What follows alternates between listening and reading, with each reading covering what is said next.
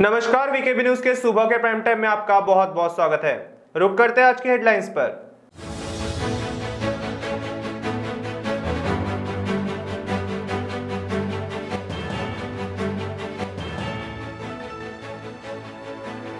Omicron का तीसरा मरीज शहर में पाया गया। दुबई से पति के साथ लौटी महिला संक्रमित।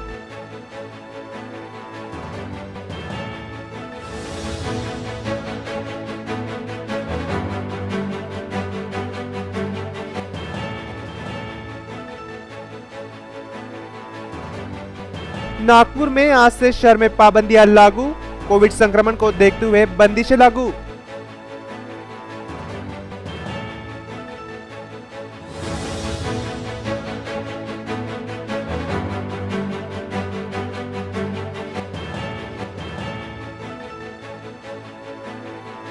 और नीतीश राणे को बदला लेने की भावना से फंसाया जा रहा है। नारायण राणे का नागपुर एयरपोर्ट पर आरोप।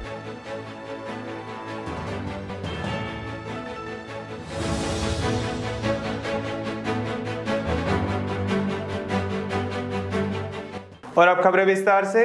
नागपुर में कोविड के ओमिक्रॉन वेरिएंट से संक्रमित तीसरे मरीज की पुष्टि सोमवार को हुई है। 4 दिनों के बाद पुनः एक और संक्रमित मिलने से चिंता बढ़ने लगी है। संक्रमित मिली महिला मरीज के पति की रिपोर्ट का इंतजार है। हालांकि दोनों को ही एम्स में भर्ती कराया गया है। मिली जानकारी के मुताबिक संक्रमित महिला अपने पति के साथ 7 दिसंबर को दुबई गई थी। 20 दिसंबर को दोनों दुबई से मुंबई लौटे। वहां से वे विमान द्वारा नागपुर विमानतल पर पहुंचे, जहां आरटीपीसीआर टेस्ट किया गया। 21 दिसंबर को दोनों की रिपोर्ट पॉजिटिव आई। दोनों के नमूने जांच के लिए भेजे गए थे। आज पत्नी की रिपोर्ट पॉजिटिव आई, जिसमें ओमिक्रॉन वेरिएंट की पुष्टि हुई। दोनों ने ही टीके के दोनों डोज ले लिए थे। दोनों को एम्स में भर्ती कराया गया। ओमिक्रॉन की प्राथमिक जांच की जाने की जानकारी सूत्रों द्वारा बताई गई है।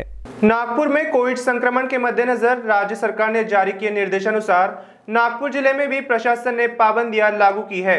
उल्लेखनीय है कि 2 दिन पूर्व ही प्रशासन ने इस संबंध में नोटिस जारी किया था।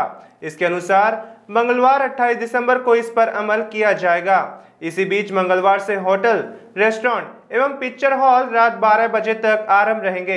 ऐसी जानकारी शहर के पुलिस आयुक्त अमितेश कुमार ने दी है। उल्लेखनीय है कि राज्य सरकार ने 9 से सुबह 6 बजे तक जमावबंदी लागू की है। जिला प्रशासन एवं मनपा ने इसी कड़ी में शनिवार को आदेश जारी किए थे। इस आदेश में कहा था कि अत्यावश्यक सेवाएं छोड़कर सभी दुकानें रात 9 बजे तक बंद कर दी जाएगी। बहरहाल बाद में स्पष्ट किया गया कि नए दिशा निर्देश 28 दिसंबर से अमल में लाए जाएंगे, जबकि बंदिशें लागू रहेगी। जबकि ये भी कहा जा रहा है कि होटल, रेस्टोरेंट एवं पिक्चर हॉल को रात 12 बजे तक की अनुमति रहेगी। बहरहाल सोमवार की रात तक यह स्पष्ट नहीं हो सका था कि मंगलवार को क्या स्थिति रहेगी। अधिकारियों का कहना था कि पूरे राज्य में निषेधाज्ञा लागू है। इसी बीच पुलिस आयुक्त ने बताया कि रात 12 बजे तक केवल होटल, रेस्टोरेंट एवं पिक्चर हॉल को ही अनुमति होगी। ओबीसी आरक्षण के संदर्भ में सर्वपक्षीय मीटिंग चल रही है, जिसके बाद ही उस पर बोलना उचित होगा। जबकि नीतीश राणे को बदला लेने की भावना से फंसाया जा रहा है, जिसके खिलाफ कोर्ट का दरवाजा खटखटाया जाएगा। ये कहना है केंद्रीय मंत्री नारायण राणे का, जो नागपुर एयरपोर्ट पर जानकारी देते हुए बोल रहे थे। इस दौरान नारायण राणे ने यह भी कहा कि नीतीश राणे अज्ञातवास में नहीं बल्कि सिंधुदुर्ग जिले में है, जिनकी गिरफ्तारी की खबरों के खिलाफ नारायण राणे बोल रहे थे। कसल्या अटकेबद्दल काय केलं नीतीश राणेंनी? काही संबंध नसताना येणाऱ्या जिल्हा बँकच्या निवडणुकीत पराभव होईल 70 लोकांच्या, आणि म्हणून सुडाच्या भावनेतून ते असं म्हणजे अजून ठरलंय, केस टाकले काय मला माहीत नाही। मी काल जिल्ह्यात होतो, पण तोपर्यंत काही नव्हतं, पण हे सुडाच्या राजकारणातून चाललेलं आहे। नागपुर के शांतिनगर पुलिस स्टेशन के तहत एक बिजली विभाग के सहायक अभियंता को गालियां देने और जान से मारने की धमकी देने के चलते कश्यप कॉलोनी निवासी भूसानी परिवार के खिलाफ आपराधिक मामला दर्ज किया गया है।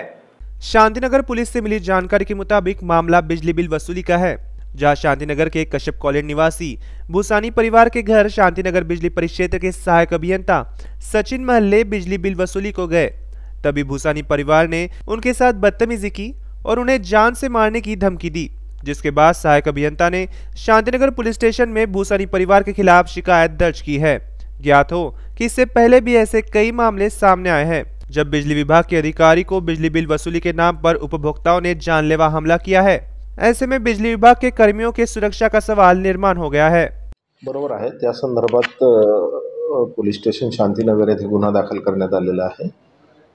काल सचिन महल्ले सहाय्यक अभियंता आहेत बिनाकी परिक्षेत्रातले, तर ते एक वीज वसुली थकबाकी वसुली करण्याकरता कश्यप कॉलनी येथील जिशान मुसानी यांच्या घरी गेले असता जिशान मुसानी यांनी त्या अभियंता आणि त्यांची जी सरकारी टीम होती त्यांना शिवीगाळ केली आणि जीवे मारण्याची धमकी दिलेली आहे। त्या संदर्भात शांतीनगर पोलीस स्टेशनला गुन्हा दाखल झालेला आहे।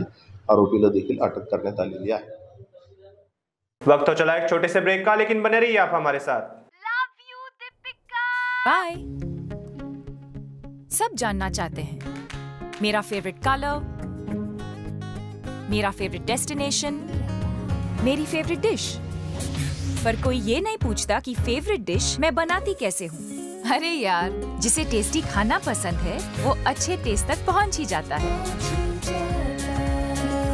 सुरुचि मसाले, खाने में हो रुचि तो घर लाइए सुरुचि।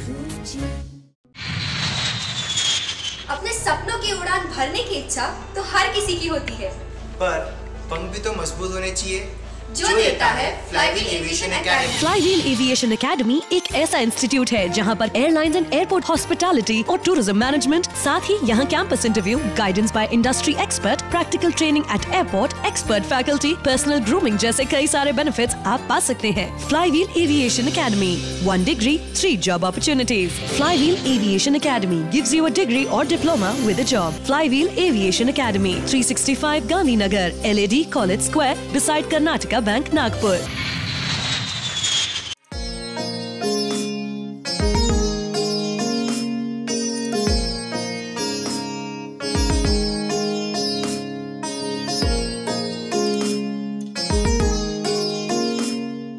ब्रेक के बाद आपका फिर से स्वागत। विदर्भ में गोंदिया जिला अभी भी सबसे ठंडा है। 27 दिसंबर को गोंदिया का तापमान 12.6 डिग्री सेल्सियस दर्ज किया गया। मौसम विभाग ने अलर्ट जारी किया है कि 28-29 दिसंबर को जिले में भारी बारिश की संभावना है। मौसम विभाग की यह भविष्यवाणी यदि सच साबित होती है तो किसानों को भारी नुकसान होगा। जिले में ग्रीष्मकालीन तथा मौसमी फसलें लगाई जा रही है। आसमान में बादल छाए रहने से फसल को नुकसान हो सकता है। 26 दिसंबर की शाम से ही आसमान में बादल छाए हुए हैं। वही धान खरीदी केंद्रों पर खरीदा गया धान खुले में पड़ा हुआ है। गढ़चिरौली जिले में सोमवार की सुबह से वातावरण में बदलाव आ गया है और पूरे दिन बदरीला मौसम रहा। शाम के समय गढ़चिरौली में हल्की बारिश हुई। इसी बारिश से रबी मौसम की तुअर, गेहूं, मक्का, अरहर, मिर्च और सब्जियों की खेती को नुकसान होने की संभावना है। यवतमाल में ठंड लापता है। यवतमाल में दिसंबर माह में कड़ाके की ठंड रहती है, पर इस बार ठंड कुछ दिन ही रहने के बाद लापता हो गई है। विगत सप्ताह 10 डिग्री के नीचे आया तापमान अब बढ़ गया है। सोमवार को न्यूनतम तापमान 17 डिग्री दर्ज किया गया। डॉक्टर गादेवार की पत्नी फ्लोलर आर्टिस्ट स्वाति गादेवार ने एशिया बुक ऑफ रिकॉर्ड और इंडिया बुक ऑफ रिकॉर्ड अपने नाम किया है। जी हां, जिसके लिए उनकी काफी सराहना की जा रही है। नागपुर की जानी मानी फ्लोलर आर्टिस्ट स्वाति गादेवार ने फ्लोलर ज्वेलरी में एशिया बुक रिकॉर्ड और इंडिया बुक ऑफ रिकॉर्ड अपने नाम किया है। उन्होंने 6 घंटे कुछ मिनट में सैकड़ों एक से बढ़कर एक ज्वेलरी बनाई है। उन्होंने अपने 50वें जन्मदिन पर ही यह रिकॉर्ड अपने नाम किया, जिसके लिए उनकी काफी सराहना की जा रही है। इसी के साथ एक सामाजिक नियोजन भी आपने किया है कि आप जिस पुष्प संरचना के क्षेत्र में कार्य कर रही है, ये सारी की सारी संरचनाएं आज आपने दिव्यांग स्कूल की हमारी छात्राओं को यहाँ पर बुलाया है और अपना क्रिएशन सारा का सारा आप उन्हें सुपुर्द करेगी। इस दृष्टि से आपको जन्मदिन की हार्दिक शुभकामनाएं और आप जो रिकॉर्ड अटेम्प्ट कर रही है उसके लिए भी हार्दिक शुभकामनाएं, हार्दिक अभिनंदन, बहुत बहुत धन्यवाद।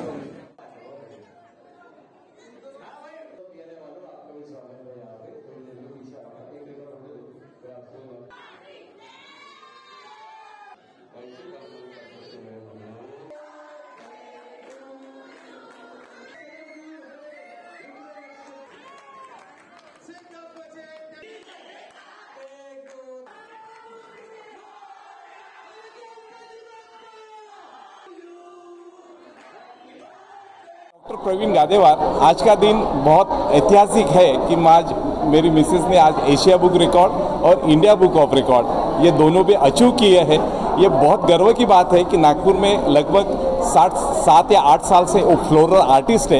एक बहुत उसका क्रिएटिविटी बहुत देखने लायक है और उनमें आज उसका 50वां बर्थडे है और उसने खुद ने ही अपना 50वां बर्थडे उसको समर्पित किया है आज एशिया बुक रिकॉर्ड और इंडिया बुक रिकॉर्ड। ये नागपुर के लिए अभिमान की बात है। और कितने घंटे में बना? बस ये बना है 6 घंटा समथिंग मिनट में बना है। नागपुर शहर के द्वारका वाटर पार्क में बंजी जंपिंग की शुरुआत की गई है, जिसका उद्घाटन राज्य के खेल मंत्री सुनील केदार द्वारा किया गया। ज्ञात हो कि शहर में वाटर पार्क की कड़ी में द्वारका वाटर पार्क का नाम लिया जाता है, जिसे देखते हुए बंजी जंपिंग का मजा भी नागपुरवासी ले सकते हैं। इस दौरान द्वारका वाटर पार्क द्वारा शुरू की गई बंजी जंपिंग की सराहना करते हुए सुनील केदार ने अपने विचार भी रखे।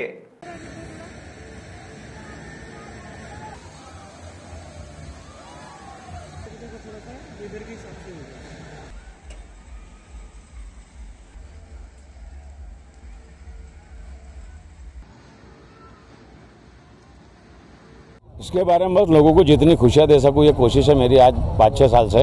तो 5-6 साल से जी जान तन मन धन से लोगों की सेवा के लिए, खुशियों को लोगों को मिलना चाहिए, इसके लिए बनाया हूँ मैंने।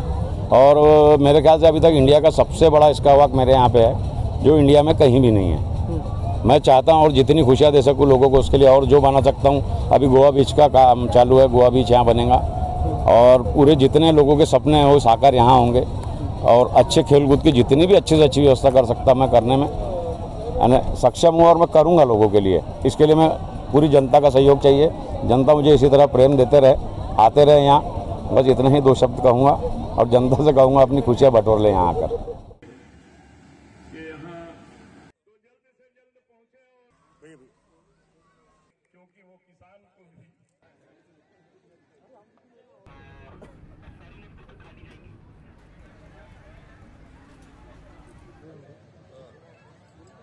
ये एक पार्क बनाया हुआ है धर्मा भैया ने। धर्मा भैया ये सारे खुशियाँ उस सारे परिवार को दे रहे हैं। जब बच्चे यहाँ पे हंसते हैं तो हर माँ बाप खुश होता है। इतनी सारे उनके पास दुआएं, इतने सारा वेल विशेस उनको हर साल हर जन्म में मिलते रहे। ये adventurous park will be one of the best in central of India. इतना मैं उनको शुभकामनाएं देता हूँ। Thank you.